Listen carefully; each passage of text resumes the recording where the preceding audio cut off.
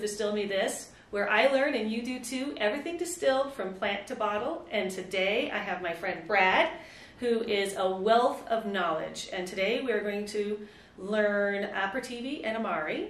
And let's get to it. Grammar's going to do that on us. This is going to be going from English to Italian, and I'm not Italian. Aperitivo, aperitif, Amari, Amaro. Yeah. Digestive. Nice. So if you hear us say Amaros or Aperitivos or Aperitifs, we're just confused. Yeah. It's not Don't you worry. guys, it's us. Yeah. So an Aperitivo is just simply something that you have essentially as an appetizer before your meal. It's any drink that you have before your meal. It's designed to spark digestion. Get your gastric juices going. Yeah. Absolutely.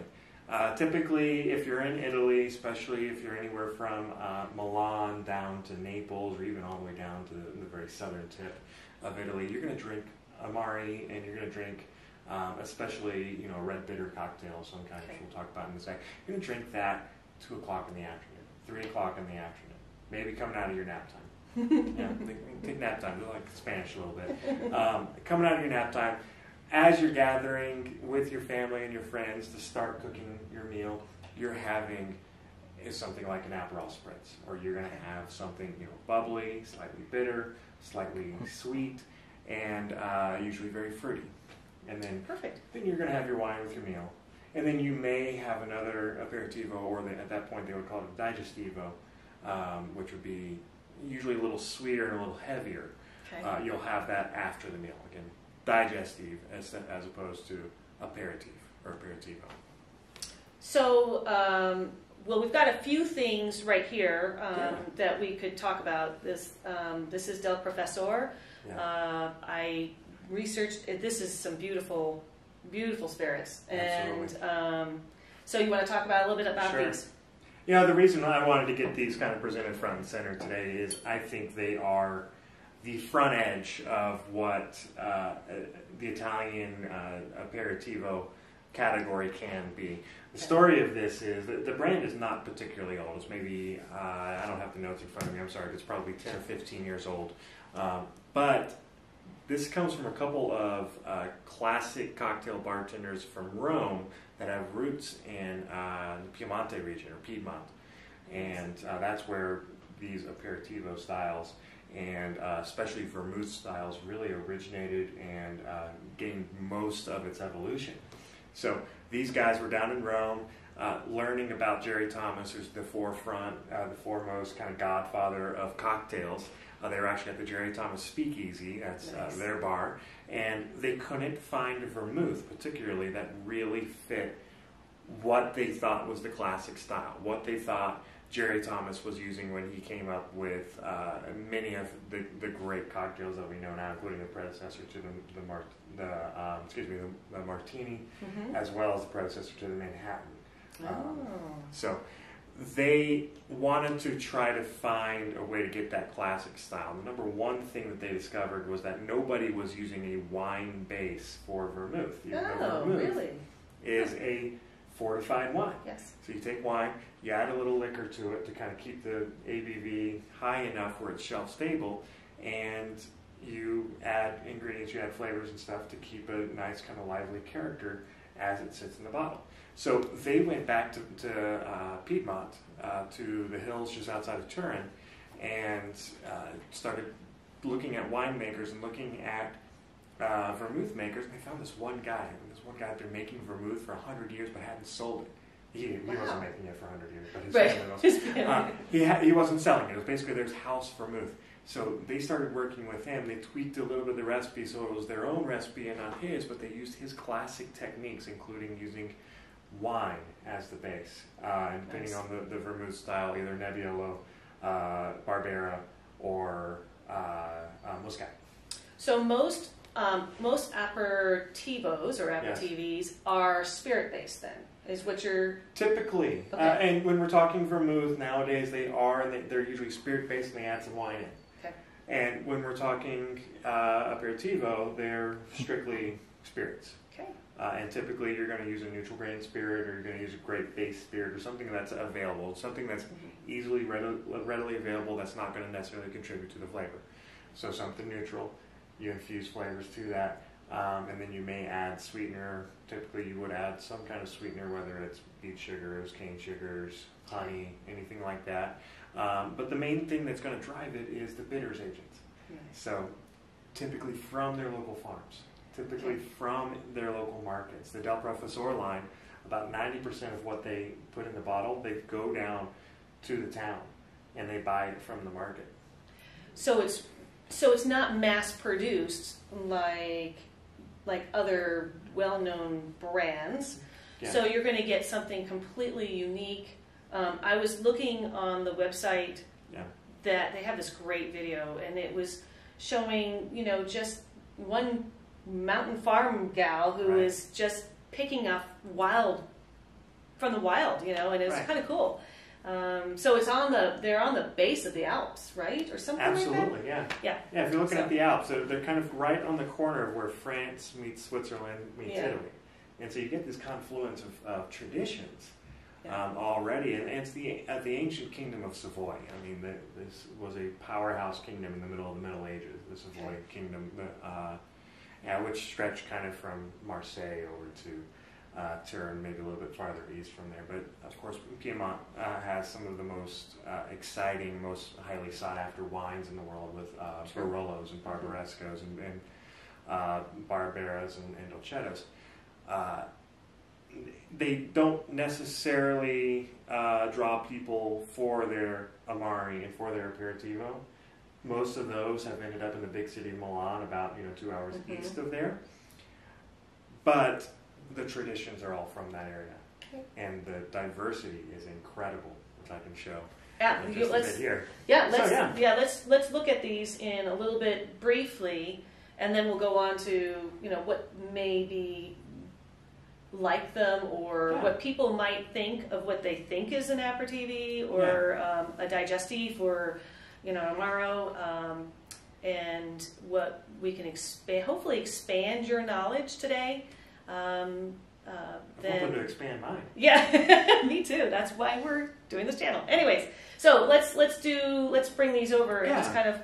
Okay, so we've got.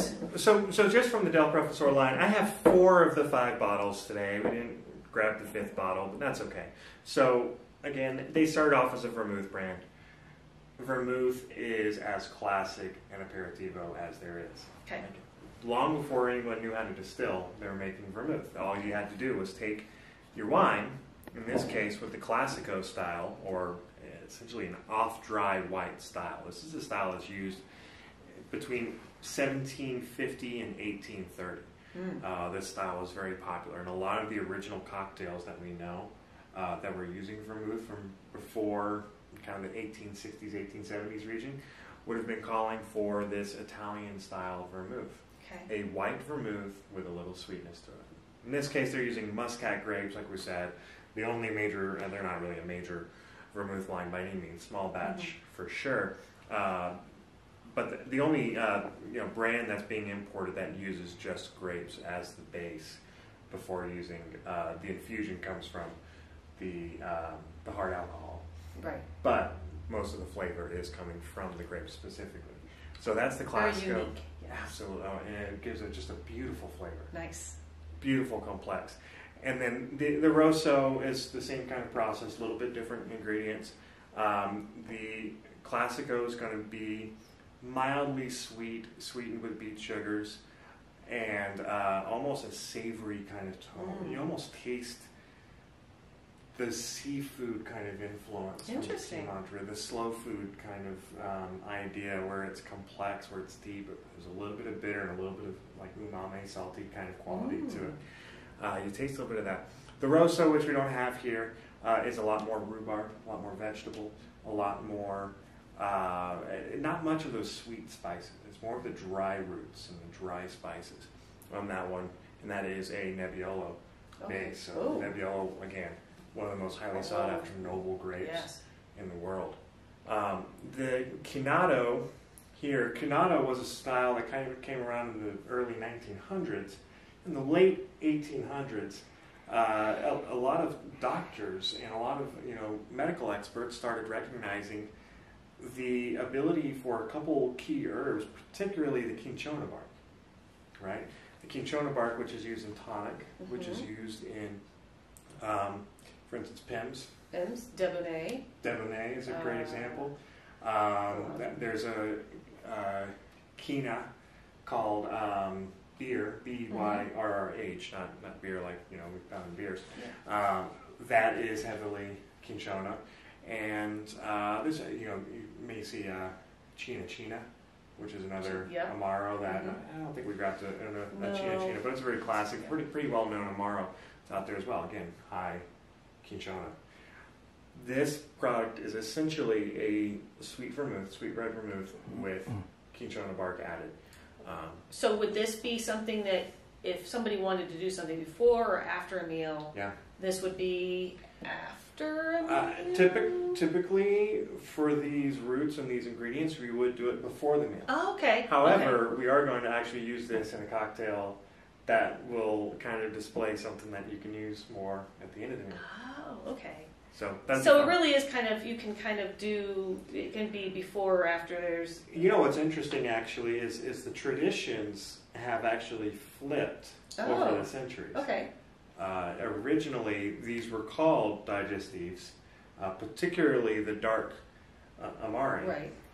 So things like Fernet, things like Crowder liqueurs in Germany, things like, any more of these sweeter but still pretty bitter Amaro would have been consumed after the meal as part of dessert, almost the same way that you would have espresso in Italy. Okay. Right? That bitter quality. Yeah.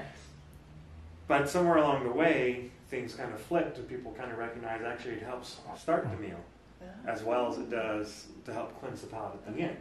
And it goes really well before dessert as well. Nice. So you had your big entree, big meats, big proteins and stuff. You have your heavy bitters, your espressos, your Fernets, and things like that. Settle the stomach, and then you get your creme brulee or your nice custard or something like that coming.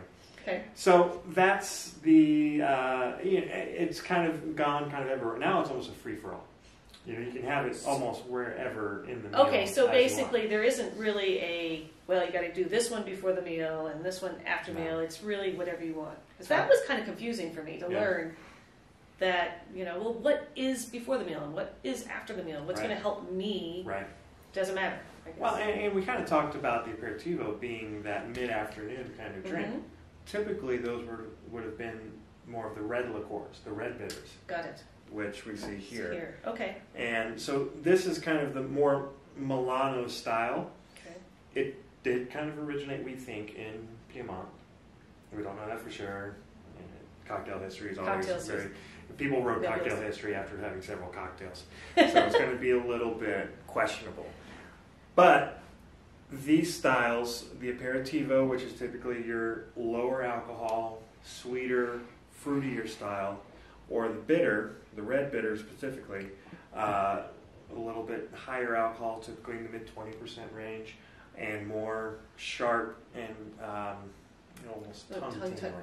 Yeah. So, not that they compare it in any lengths, but if somebody were new and all they knew was Aperol or Campari, because those are the big brands, this would be more kind of if they wanted something that would be like if they wanted to branch out and not get Aperol, this would be what they could get? This would be one of many options. Okay. And if you're, typically what I've seen happen is people read a recipe, right?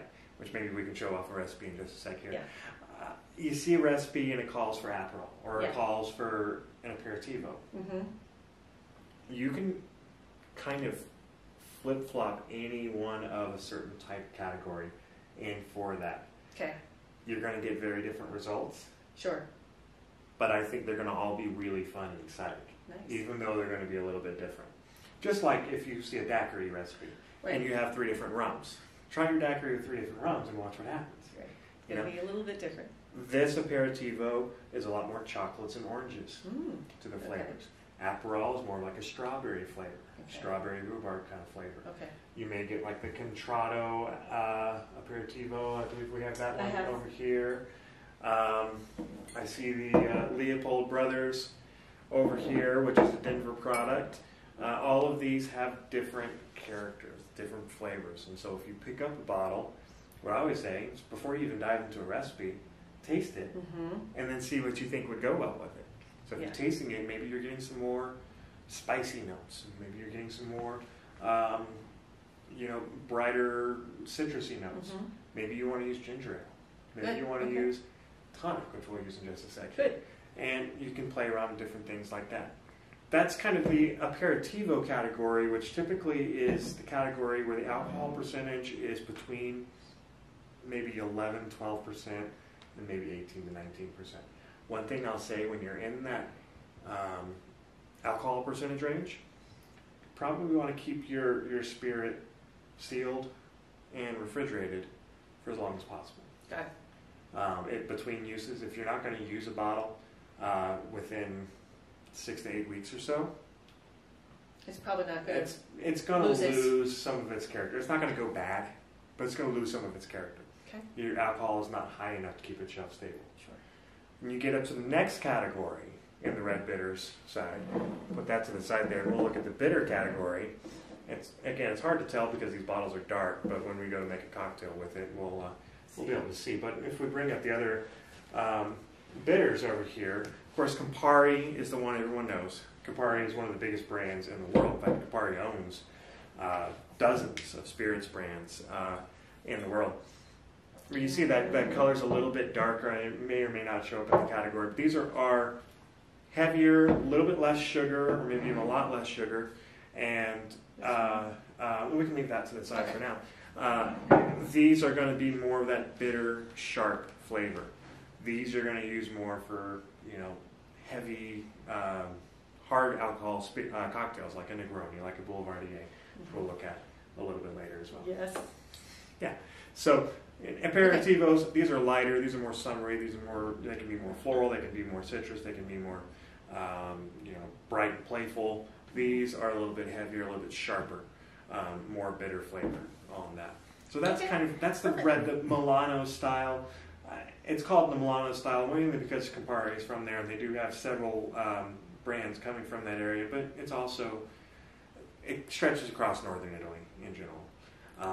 One of the big things that people ask me all the time with these is what makes them red? Well, yes. There's a couple different things.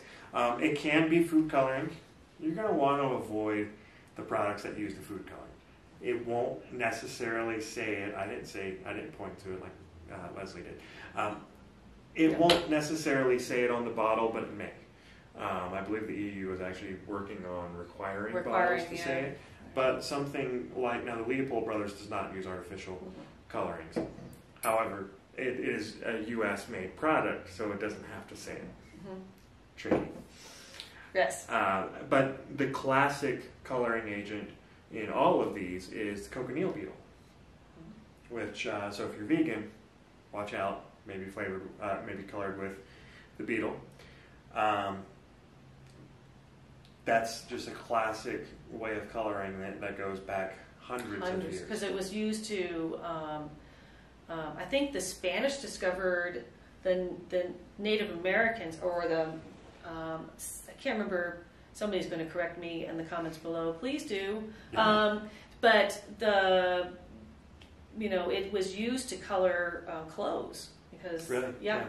And they discovered it.